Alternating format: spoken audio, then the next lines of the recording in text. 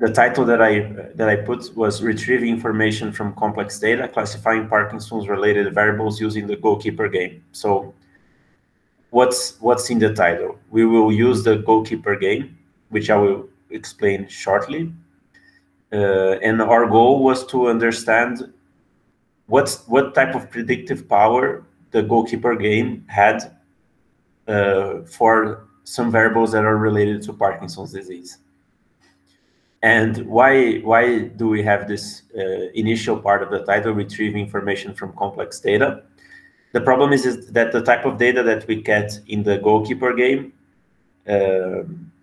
it's not in the standard form that we usually use in statistics, in the tabular form. It's kind of like several time series for each participant. So it's very high dimensional, and the problem, and each observation has very weak information. So the problem is, how do we extract meaningful variables from the Goalkeeper game in such a way that we can use to predict variables that are related to Parkinson's disease? So this paper was we did the research with several people. So some of them are here. I participated, and also Mateus and Maria Elisa, who works in physiotherapy, Yanina and André, who are psychologists, Marco Gubi, who is a professor in computer science, and Antonio Roque, who is in physics. So we had a very interdisciplinary team, and I believe it was very helpful for coming up with the model and thinking about several interesting aspects. Okay, so the talk will be organized. I'll firstly give a short introduction about how the Goalkeeper game works and what were the problems that we had in using it for predicting some variables. Then I'll talk about the statistical model that we developed and how we used how we estimated its parameters. Statistical model just for the Goalkeeper game, right? And then I'll talk about how we use this statistical model for the Goalkeeper game to finally classify some variables that were related to Parkinson's disease. And then I'll discuss some limitations of this model and some possible ways to improve it. Okay, so our goal for the beginning was, how can we use the data from the Goalkeeper game, which is complex in some way, not that easy to use using the standard machinery in statistics, to predict some clinical variables that are related to Parkinson's disease. And specifically in this research, we were interested in predicting a variable that is related to how a person walks in complex situations, which is DGI, the type of gait index. And besides collecting data from DGI, each one of the participants, who were about 60 participants, played the Goalkeeper game. So the Goalkeeper game is organized in several stages, and in each one of these stages, the person has to perform some type of activity. So there's the motor baseline stage, which is the first one, which appears in the top left part of this figure. And we can see that in this stage, the only thing that the person has to do is type the same direction that appears in the screen. So this is probably not very relevant stage. It's mostly there to understand if the person understands how to use the interface and can follow simple steps in the Goalkeeper game. So we use the motor baseline mostly as an exclusion criterion. If the person he had to try 5 different directions, And if he couldn't get at least 3 of these directions correct, then we excluded this person from the study. But I believe that only 1 or 2 of the subjects were excluded from the study. Next, there was a learning phase. And this learning phase had 2 types of input. So in one of them, which was implicit, there's the person who is kicking at the goal, and the person who is playing is the goalkeeper, and he doesn't know in which direction the person is gonna kick at, and he has to choose left, center, or right. And the kicker has a certain algorithm, and the person has to predict what algorithm the person is using to kick. And there are 2 types of ways in which this happened. In one of them, the person has no type of hint, so he just has to predict what type of sequence is happening, following his memory. And in this one, the person tried 8 times. So the kicker kicked 8 times, and the person playing had to guess as the goalkeeper 8 times. And in the second type of case, the past attempts of the kicker appeared in the screen as a visual help, and then the goalkeeper had to do the same activity. And for this stage,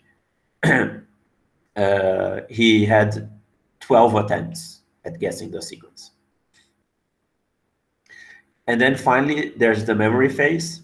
So in the memory phase, the complete sequence appeared on the screen, and the person had to memorize the whole sequence, and then the sequence would disappear, and then the goalkeeper would have to repeat the sequence that was used by the kicker.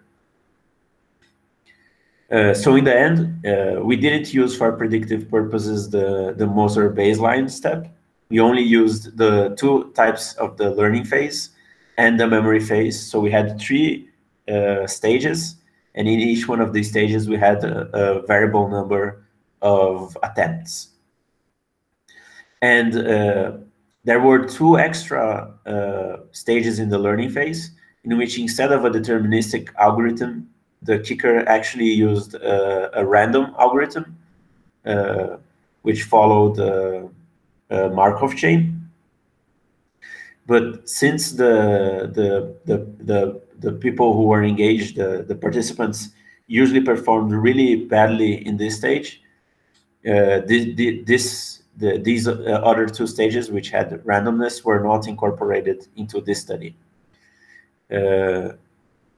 The goalkeeper game was later refined, and we use data from 2017, and then we later collected more data from 2018, and in these the random phase was adapted so that we believe that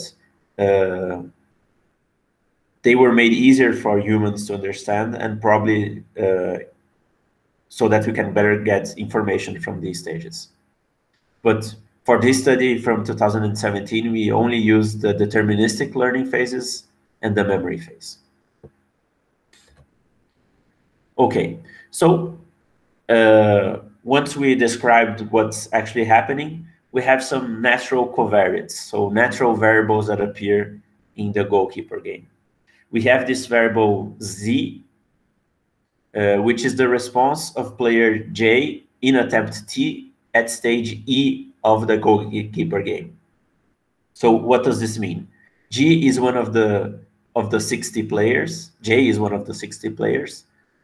So it's a variable index that can go from 1 to 60.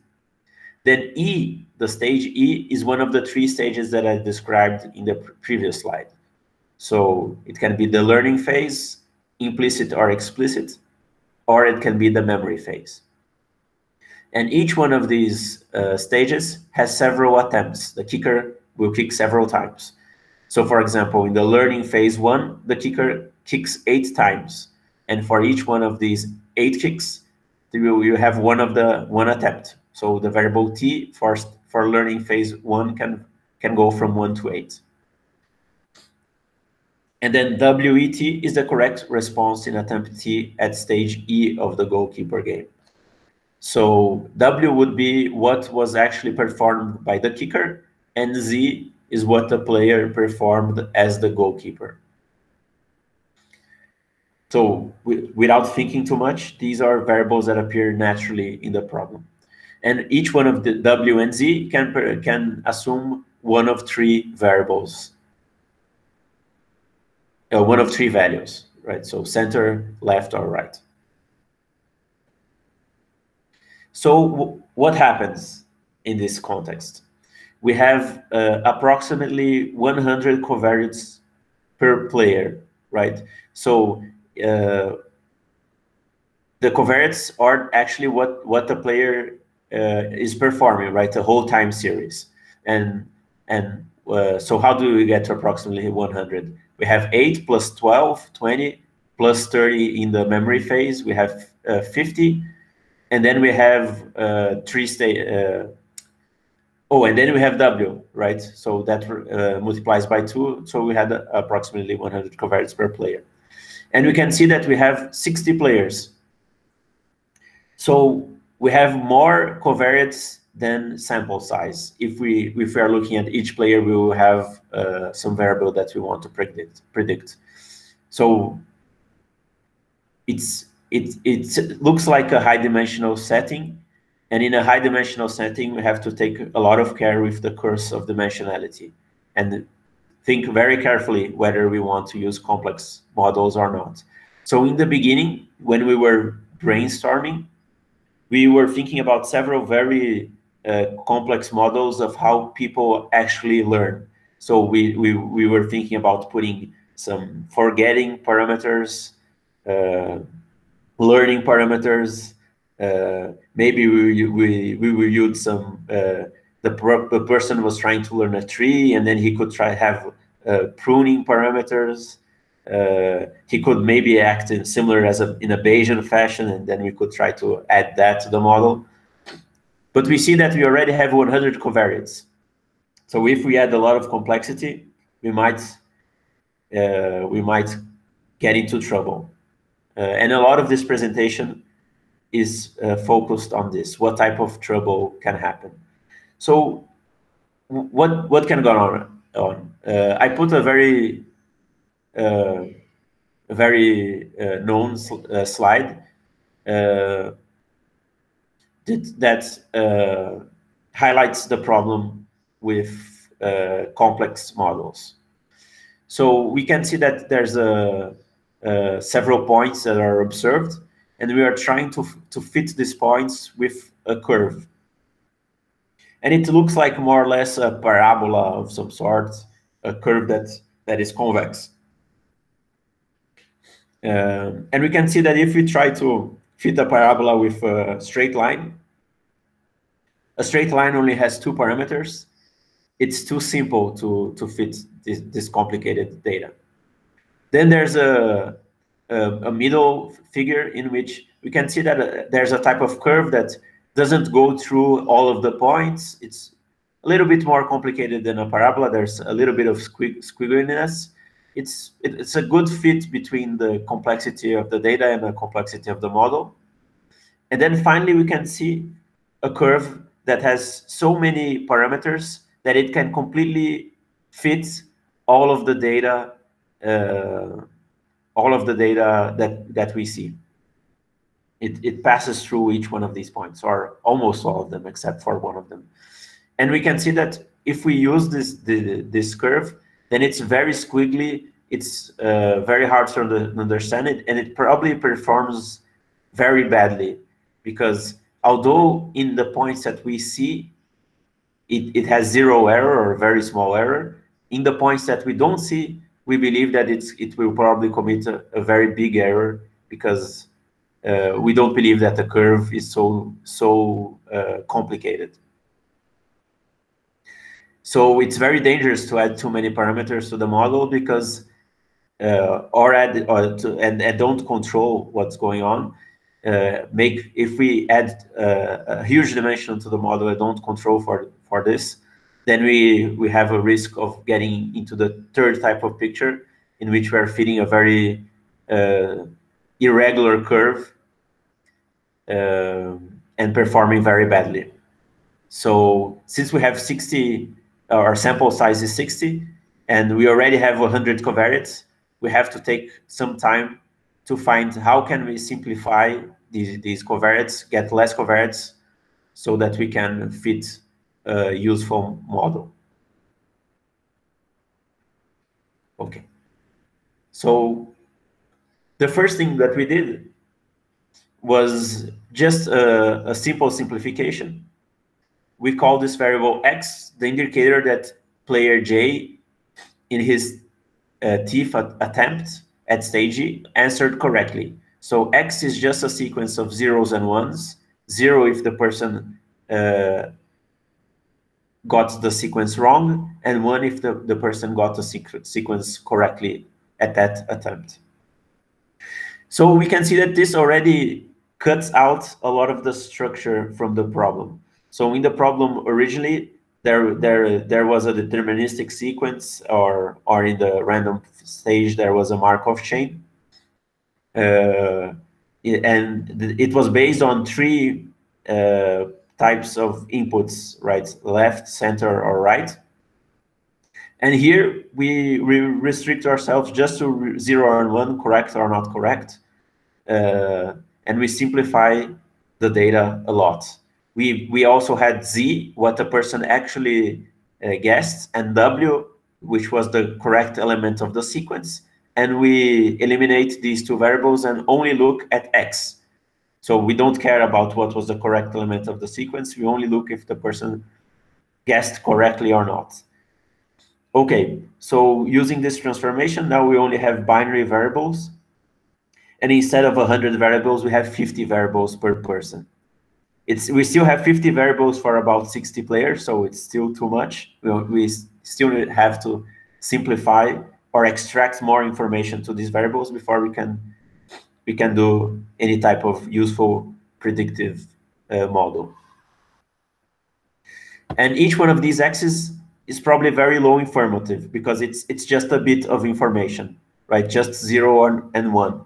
So probably we can look at the aggregate of these x's and try to extract from these aggregate variables a single parameter that will give us more information about the general behavior of this player.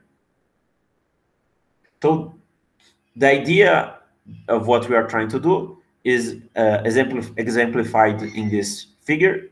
So here, there's a figure of the probability of a person guessing correctly after. So in the x-axis, we have the number of attempts of the person, and then in the y-axis, we have the probability that the person guesses correctly. So it's a probability that x is equal to 1. So we can see that this curve has some important variables that appear, some important parameters, and some important features. So the first thing that we can see is that when x is equal to 1, the probability is close to 1/3. It's not close to 0 because the y-axis does not start at 0. You can follow it by the rectangles that appear below the curve. So you can see that at stage 1, the curve assumes a value of close to 1/3, and this happens because when the person sees nothing, what can he do? There's nothing better than guessing center, left, or middle, center, left, or right, and there are 3 options. He doesn't know what the kicker is going to do. So at attempt 1, he has nothing better than guessing randomly. So his probability of getting it correct, this element, is 1/3.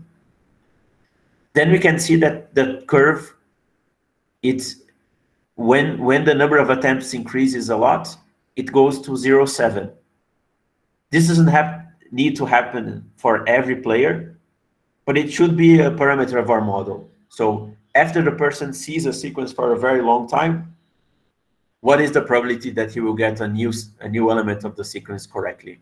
So we call this the asymptotes of the learning curve, or the person's asymptote of his learning. And then there's a final parameter of how fast the curve increases to the asymptote, which is the derivative of the curve, right? And we call this third parameter the learning rate of the person. So there's the learning rate and the asymptote of learning. So this is the type of thing that we were trying to model. It already simplifies a lot of what's going on in the person's mind, but we have to try to simplify a lot due to our small sample size. We have to try to already do some of the heavy lifting of information extraction for our model. And an interesting thing that also occurs in this type of data. So here in the y-axis, we have a measure of performance of each one of the persons, and in the colors we have the education of the person, and we can see that the education can influence in a significant way the person's performance. So we should probably use education as a control type of variable if we don't want to lead our model to confusion. So we intend to do a low dimensional mapping of the of our model of the variables in the goalkeeper game into some parameters that we believe would carry more information about the general behavior of the person. And we will call these parameters beta, gamma, and t. So beta is the learning rate that I was describing previously. And what it does is see how fast the person converges to the limit of his learning. And we have one variable beta for each player and for each stage of the learning of the goalkeeper game. Then there's this gamma, which is the learning asymptote, which is after the person plays a sufficient amount of time, what is the probability that he will get the next element of the sequence correctly? And we also have one of these for each player and one of these for each stages of the learning of the goalkeeper game. And then finally, there's this capital T, which we didn't extract from a model. It's just a simple variable that is the average time that was spent by each player in which one of the stages of the game. But there's always a little tweak here and there. So in the first attempt of the person, there's some systematic type of biases. So sometimes the person doesn't understand the game, and then he asks for the person who is applying the game for additional information, and then it can lead his first attempt to take a very long time, which will completely dominate the average.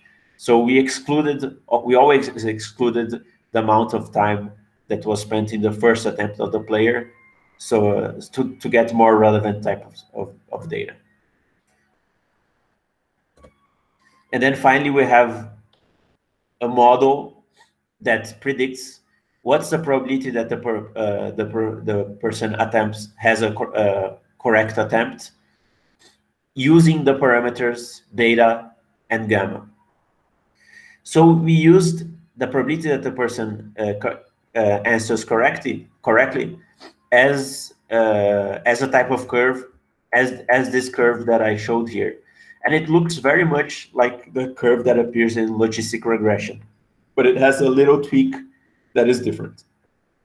So in logistic regression, which I will explain later, what happens is that as the number of attempts increases, the asymptote, so the limit of the curve, always goes to 1.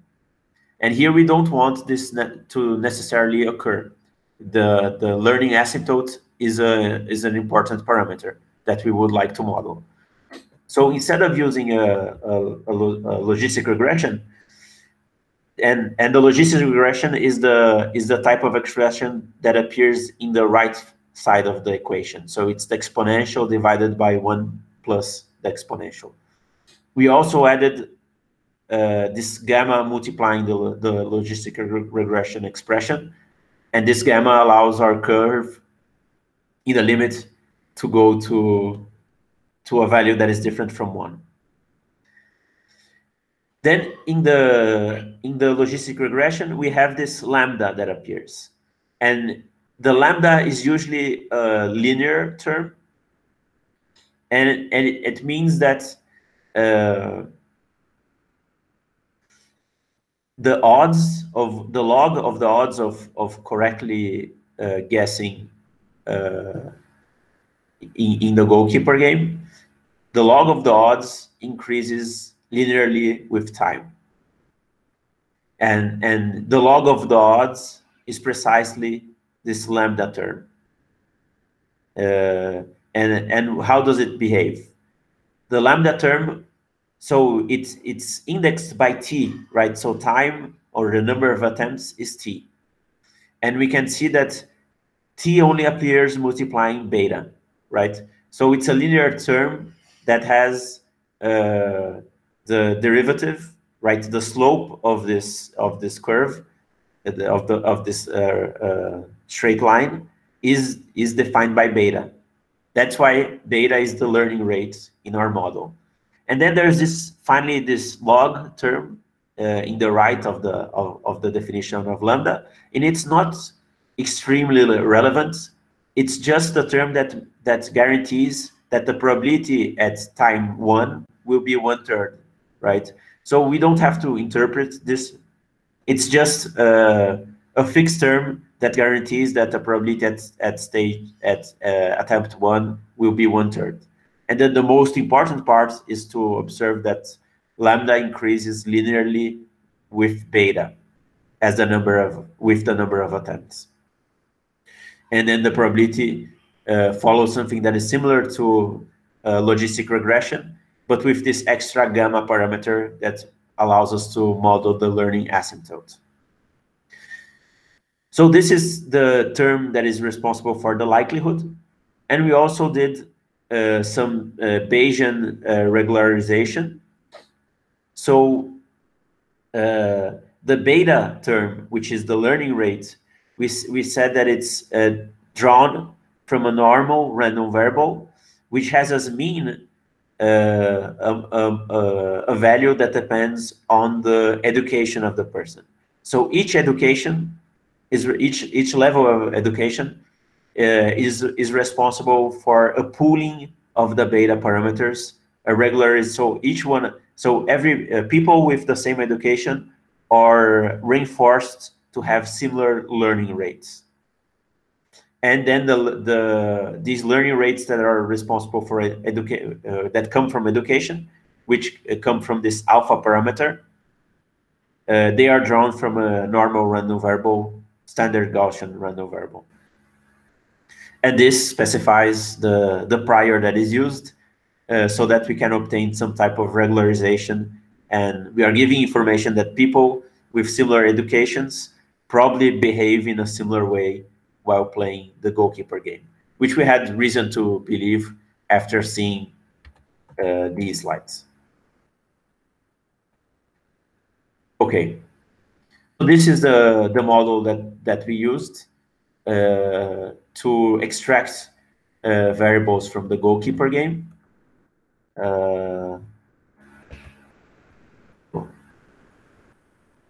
And we fit this model using Stan. So Stan is a software that was developed by a team that is guided by Andrew Gelman at the University of Columbia. And they implemented Hamiltonian Monte Carlo, which is a type of Markov chain Monte Carlo, but it's based on some ideas of physics that improve the convergence of the posterior. So basically, it's a type of Markov chain Monte Carlo that is guaranteed or with high probability moves in the derivative of the posterior, in the gradient of the posterior. So it it has a smart way of trying to converge or to approximate to the high density points of the posterior distribution. Okay. So after we fit this model with Stan, we have a posterior for these parameters. We have a posterior for beta, the learning rate, and a posterior for gamma, the asymptote of learning. And then we had to simplify this again so that we have a low dimensional mapping. So for each player in each stage, we looked at each one of these parameters, for example, beta, and we took the average of this posterior. And the average of this posterior is finally a number that we obtained. So for each player and each stage of the goalkeeper game, there are two important variables, beta and gamma. And for each one of these variables, we got a number, which was the average of the posterior for this player. So now what happened? Now we have nine covariates for each player. Because we have 3 stages, and for each one of these 3 stages, we have 3 parameters, beta, gamma, and t, which was the average of time that was used.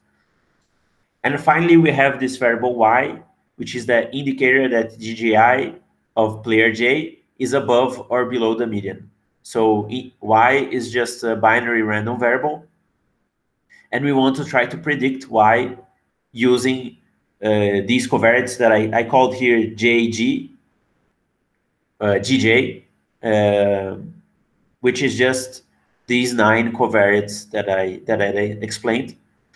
And then we will try to fit some sparse classifiers. And then here again, we came to the problem. Okay, we did all this trouble to get the variables from the goalkeeper game and to simplify them so that we didn't have 100 covariates per person. Now we have 9 covariates per person, and we have 60 people. So we have about a reasonable amount of covariates per person. But still, we believe that for some of these predictions, perhaps not all of the covariates are relevant. And we still can't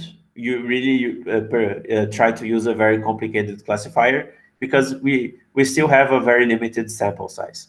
So we have to look at a classifier that has a good balance between complexity and predictive power.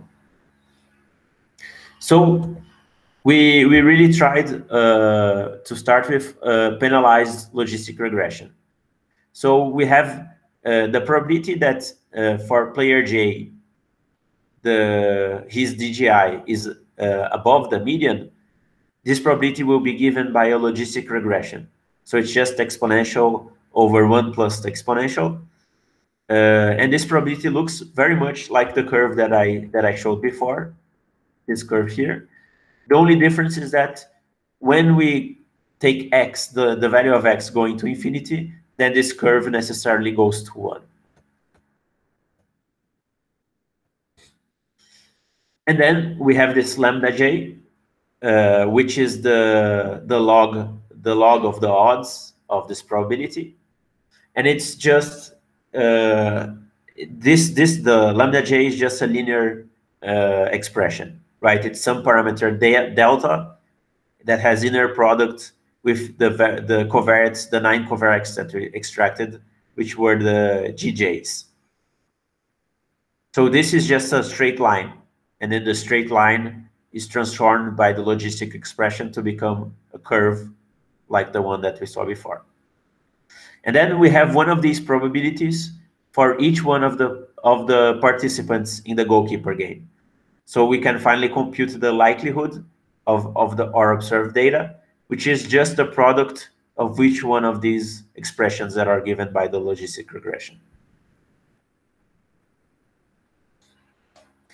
And then, okay, we have 9 parameters in this model, and we have 60 participants. So one thing that we could try to do is search for the 9 values of the parameters that would maximize the likelihood or maximize the log likelihood, which is the same thing. But still, we probably can improve this behavior by penalizing the number of parameters. So instead of maximizing the likelihood, we add a penalty term, which is ρ times the absolute error loss of the parameters. And this type of penalization, it enforces sparsity.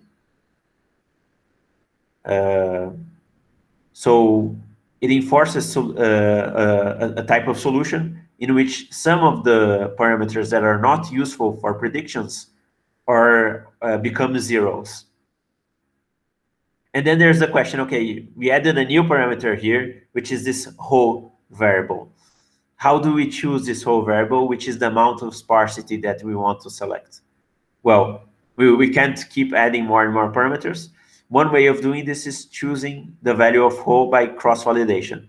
So what do? We fix a grid of ρ's, and for each one of the elements in this grid, we choose, let's say, ρ equals 0, 2, and for ρ equals 0, 2, we leave one of the samples out, so one of the participants is left out, and then we fit the model without this participant, and with the fitted model, we guess whether the person will correct this person that was left out. We'll guess whether he would correctly he would guess correctly at this attempt or not.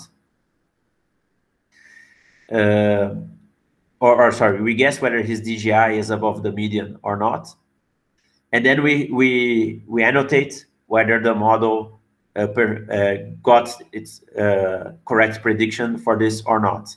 And then for this value of ρ, we can look at the average of the correct predictions using this type of validation. And then we can do this for each one of the values of ρ, and the value of ρ that gets the most values of correct predictions is the value of ρ that we will choose, and it's the value of ρ that will probably have the best predictive power. And then finally, we fit the model using the complete data using this value of ρ. And then we did this type of cross-validation. And once we did this type of cross-validation, we fitted the following parameters for for predicting the value of DGI. And we can see that there are three values of the parameters that are that assume the value exactly 0.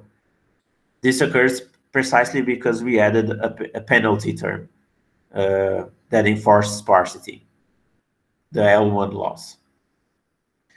Then, besides these values that are 0, we have some values that assume a very large value, like beta 3 and gamma 3.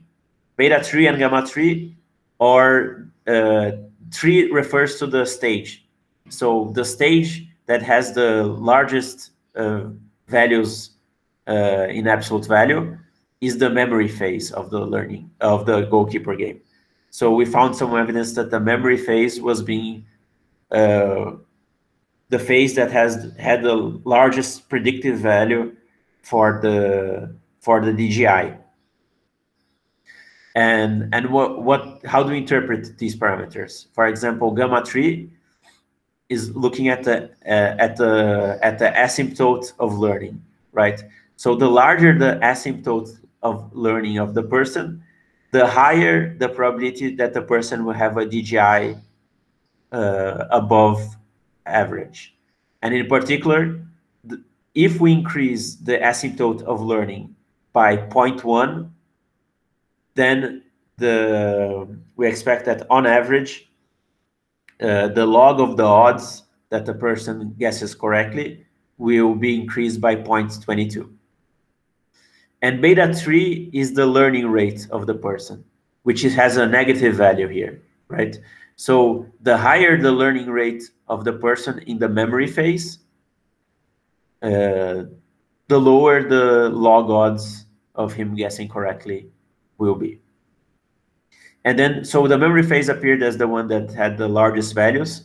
And then probably the other values that appear in the model, so the learning phase, implicit and explicit, the coefficients are so small that they might not, although they are not zero, they might not be very significant, significative for interpreting the model. But you can see, for example, that the time variables have negative coefficients. That means that the less time the person spends, on average, the higher will be the log odds of correctly having a correct attempt. So the interpretation is reasonable. And then, for some reason it's not appearing in the slide, but this model had a 65% of accuracy. This means that on average, the model will correctly correctly predict whether the DGI of the person is below or above the median 65% of the times.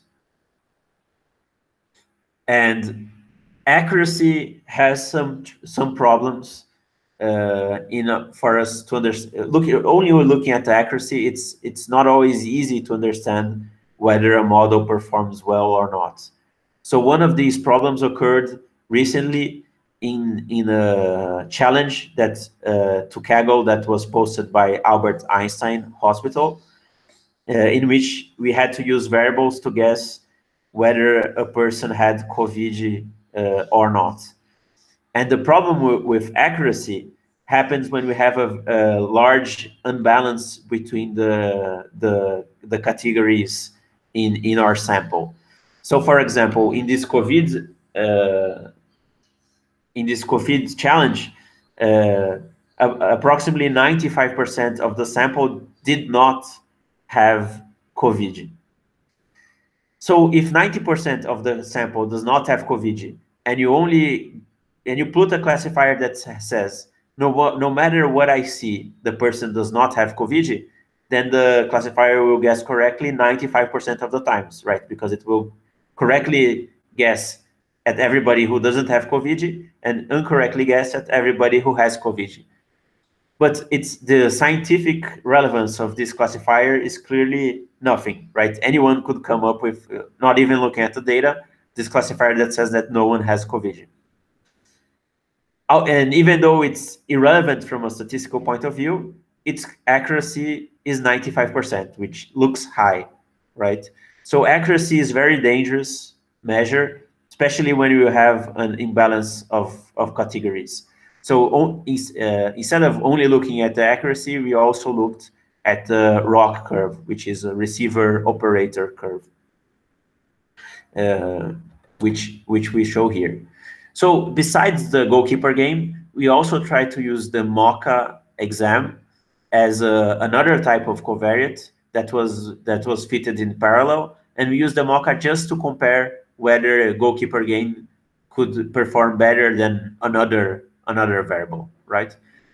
And the receiver operator curves, it shows to us, okay, for each one of the cutoffs. So at the end of our model might come up with a probability that the person has COVID, or a probability that the person is below or above the median DGI value, right? So let's say that the probability is 0.6. We can say, okay, if a person has probability 6, we might say that the person has COVID, or that the person... Rafael, excuse me, maybe should define what is a receiver operator curve. Oh, I'm trying to do that now. Okay, so for after we adjust a classifier or a soft classifier, like in the case of logistic regression, for each person, we have a probability that the Y variable assumes the value 1, right? So the probability that he has a above average DGI. So let's say for this person, the probability that his DGI is above average is 0.6. We can choose whether 0.6 will be classified as above average or below average. A natural type of of cutoff would be if the probability of DGI is greater than 0.5, then we will say that he's above average. And if the probability is below 0.5, we will say that he's below average. But this is just a single cutoff. It's not necessarily the best cutoff, right? So what happens in this figure? For each one of the possible cutoffs, the model tells us two important features. One of the features is that the model correctly guesses a person, correctly predicts a person, given that he's above average. And the second, which appears in the y-axis, right? And the second one is the probability that the model correctly guesses the DGI of the person, given that he's below average. And this appears in the x-axis. Or one minus this variable appears in the x-axis. So we would like this curve to be very, to be on the farthest away on top from a straight line, because the straight line is a curve that we can get with no information at all, right? If we just say flip a coin, generate a random number between 0 and 1 for the probability that the person has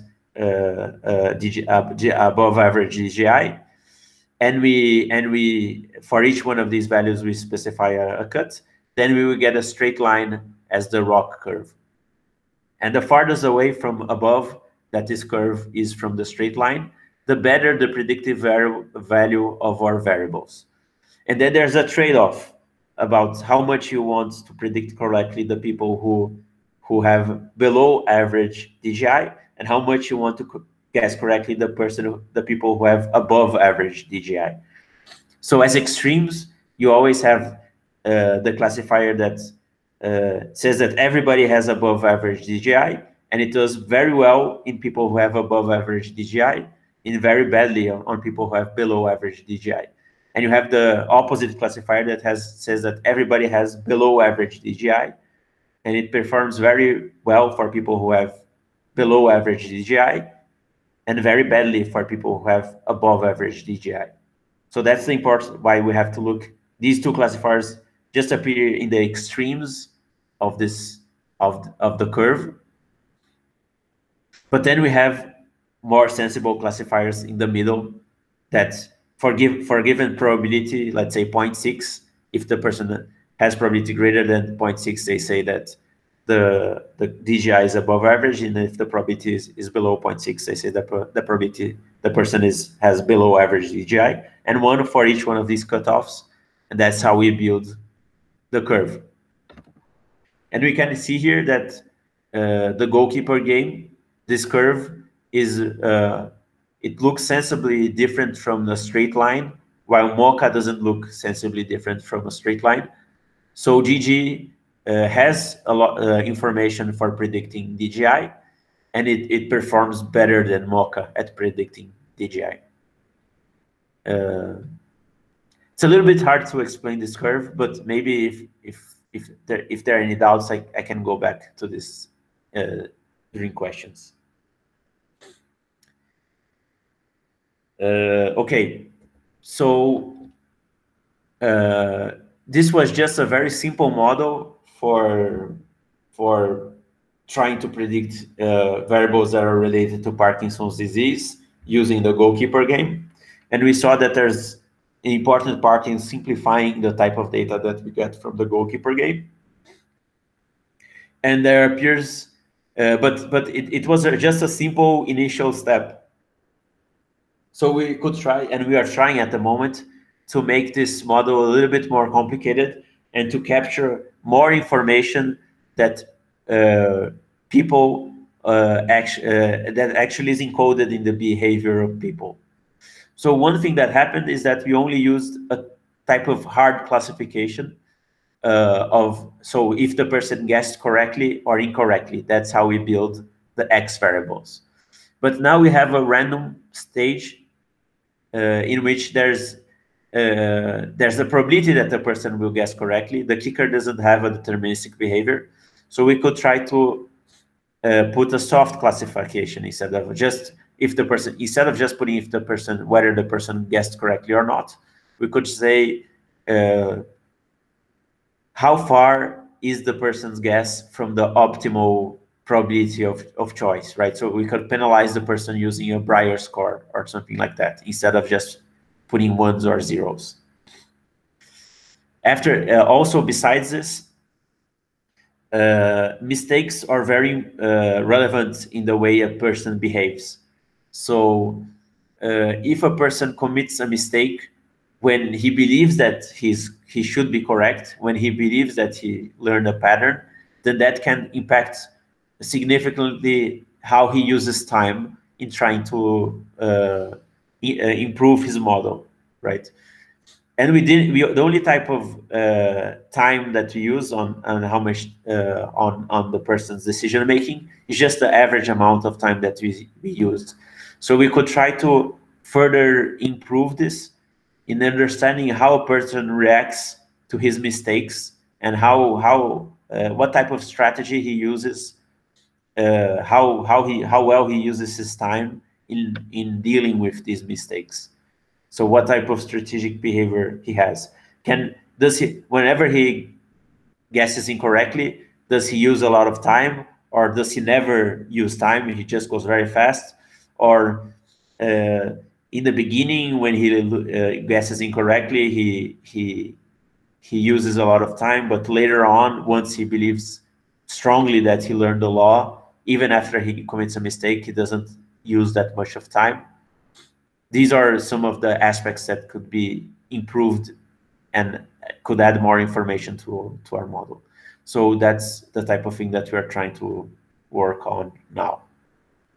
Sorry that I arrived a little bit late, so maybe I missed a little bit in the beginning. But so hopefully my question is not stupid. So I wonder actually in your results, how you think that you would be able to dissect a little bit of the cognitive aspect of the goalkeeper test, because I understand that you can use to classify and use for to help in diagnose all the Parkinson's disease. But I wonder if you can actually try to understand what kind of process could be affected by the disease, actually, using the goalkeeper. So in fact, you can include in the model something that is related to some cognitive aspect of the disease. So we tried to directly predict the stage of the Parkinson's disease, which was Hoeniard, and using the Goalkeeper game, we didn't get a good predictor for Hoeniard, at least with the type of data that we used. But Hoeniard is not cognitive, right? It's just motor. So it seems that the Goalkeeper game is really getting some type of cognitive behavior that is changed by Parkinson's disease, and which is not directly captured by Hoeniard. And this is one of the things that Maria Elisa, who brought the problem, she said that it's not that interesting to predict well Hoeniard, because that's already done easily and by a doctor. And the important part is really getting this cognitive development of Parkinson's disease before it happens. If someone knows better than me, please correct me. But Hoeniard is just an index of Parkinson's disease that can go from 1 to 3, and then it shows how much the motor behavior of the person is affected by Parkinson's disease. So for Hoeniard 1, only one side of the body is affected. For Hoeniard 2, the two sides of the body are affected, and for Hoeniard 3, I'm not really sure, but I think that then it severely affects the motor behavior of a person. this is a very simple model, right? You saw, and a lot of trouble that I had was really simplifying all the information that we have in the goalkeeper game, so that we didn't have too many parameters for too few sample units. So we only had 60 sample units. And in the end, even after all the simplifications that I did, I still had about 10 covariates, right? So I don't know how I would add this covariate that captures what type of cognitive impairment the person has. We also have MoCA, the MoCA exam, and we try to complement, add the MoCA exam as also as a predictor, and try to use the goalkeeper game to predict MoCA scores, but this didn't work very well. I see. I don't know. Does this answer your question? Yeah, definitely. I have sorry one more. It's a question, also a little bit of maybe observation that uh, obviously I think it should get the data sets from people with disease will be really difficult to have a high number of data points. Right? But I was wondering for control, like for control subjects, I always thought that maybe this goalkeeper the game can be used. You can use in the Mechanical Turk, maybe the Amazon Mechanical Turk, and try to get a huge amount of data set. Do you think that's possible? Actually, it seems well. The goalkeeper game, I guess Gubi and maybe Antonio know better than me. The goalkeeper game has a platform for mobile devices. So yes. probably you can get a lot of control data, and maybe using Amazon Mechanical Turk. But then, okay, let's say we have a lot of this data. How do we extract these useful variables related to cognitive performance? Well, Gubi is actually working on this, maybe on some type of model that could capture this. So he was trying to build some type of automata, but that uses the past sequence, but has some traits that are more similar to a human. So let's say that he starts forgetting some of the sample with a given parameter, or has some of these behaviors. Maybe this is more or less what you are thinking about. I'm not sure. Yeah, maybe. Yeah. And but I totally get that probably with this sample size would be difficult to make a more complex model. Right? So then I thought maybe if you use Mechanical Turk and get a lot of data, so maybe you can do something. But yeah, I understand that. Daniel, what is this Amazon Mechanical Turk? Sorry. Yeah. So I want to. So actually, this is actually a really it's something that is now very popular among psychologists, and I think worldwide, but especially in US.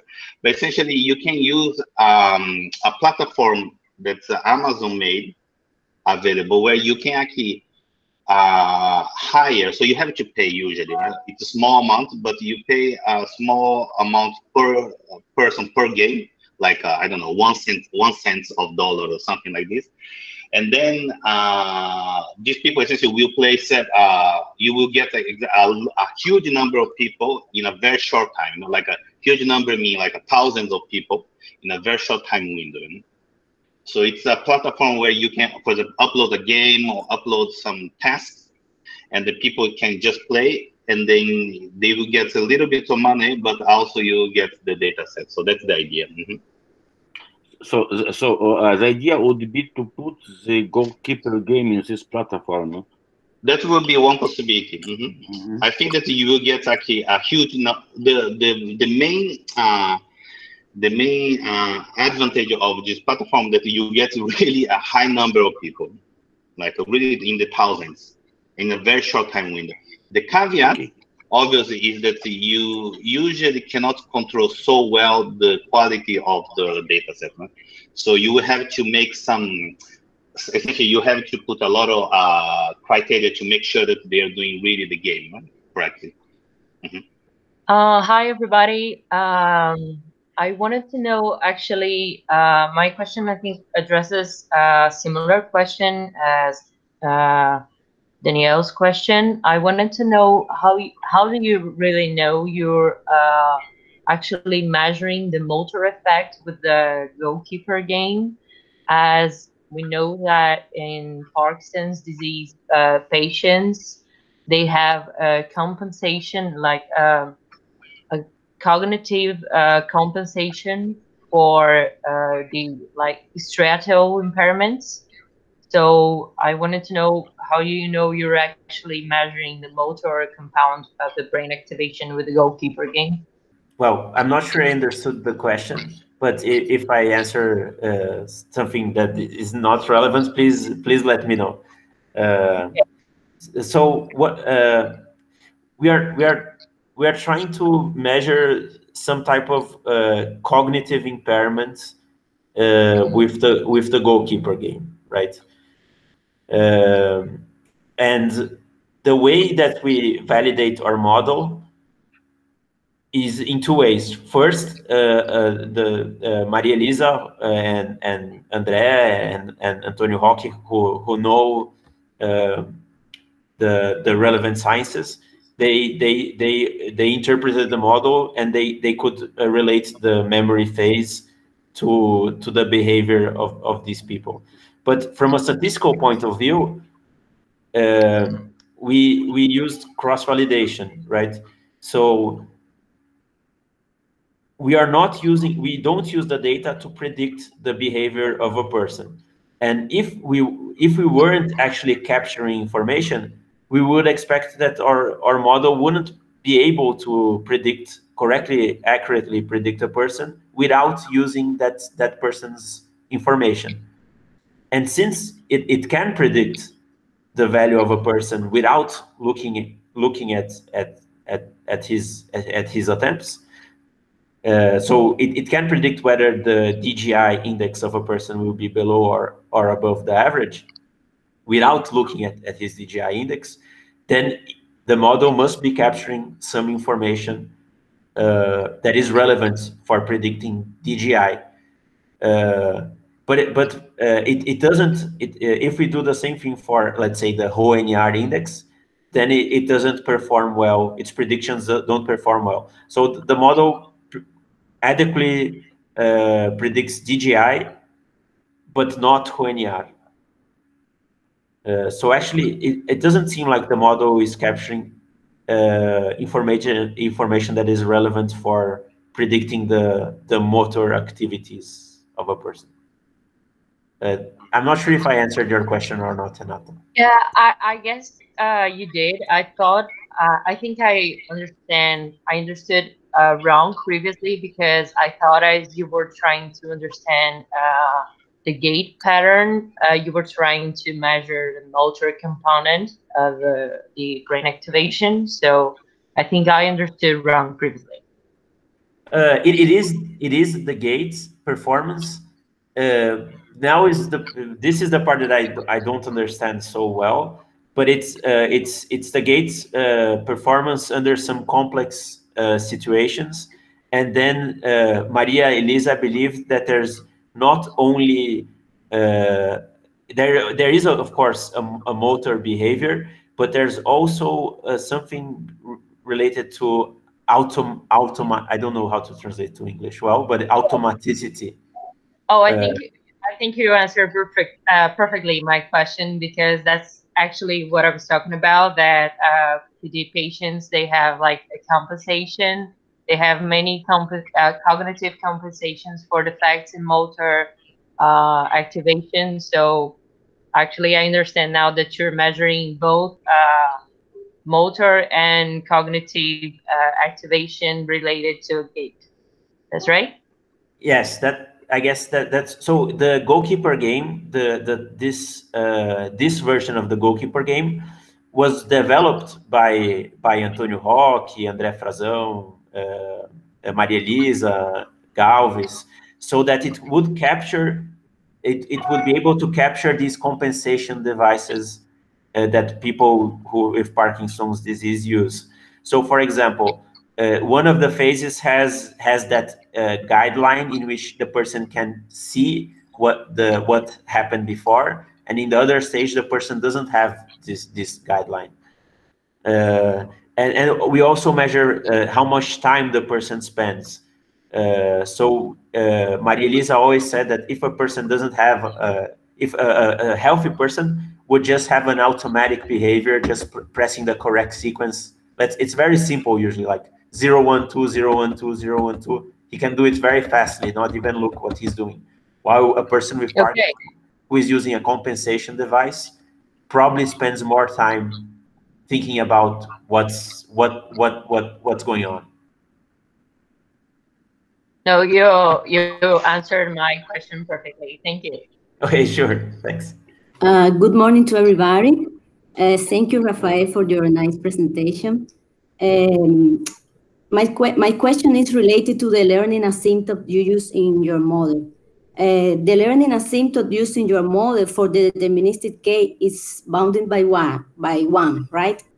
Yes. So I guess that for random sequence of stimuli, this bound changes, and it depends also on the variable length Markov change used to generate the stimuli.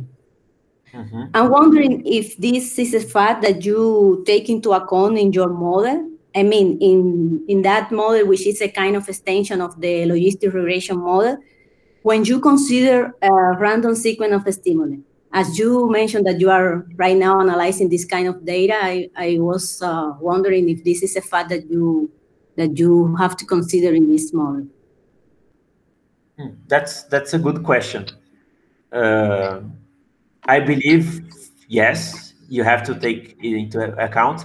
If not, even if the model could, even if you don't directly take into account the model, even if the model could really be learned gamma, you want to help your model, right? You want to give it more information. And in these random cases, the learning rate certainly cannot be larger than a given amount.